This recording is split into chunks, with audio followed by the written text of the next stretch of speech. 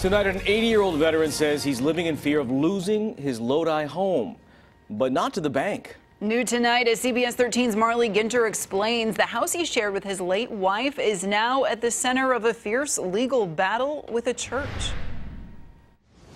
I'm not even mad at them. They always took me to court. I never fought them. Just the judge said, well, it belongs to James Brown because he's the husband, and that's why I'm here.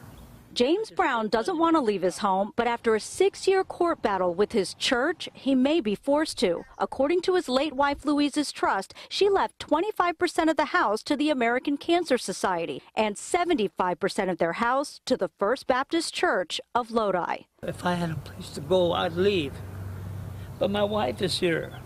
She's still here. She might be gone to other people, but to me, she's still here. I loved her. Is the church trying to take the home away from an older veteran? No, the church is not trying to take the rightful home away from an older veteran. Of course not. I talked with lead pastor Glenn Barnes over the phone. Brown's attorney tells me the church is accusing him of not taking care of the property. Pastor Barnes couldn't talk specifics on the court case, but did tell me the church would never kick a rightful owner out of their house.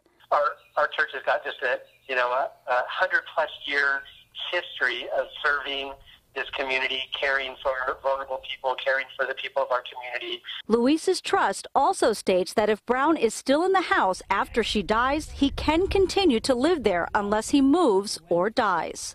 I still love her, and her dog is still here. We're still here.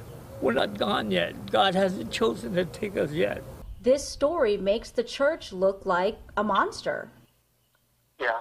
Well, I think that the court documents, which is what I can't get into, but our public record, will explain all of this.